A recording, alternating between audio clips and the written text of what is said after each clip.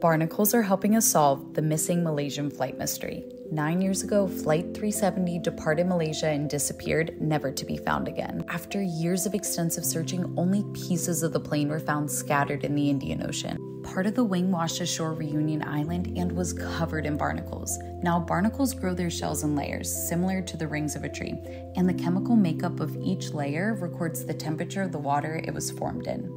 So, scientists analyzed the isotopic composition of the shells and unlocked a record of sea surface temperatures from where it drifted.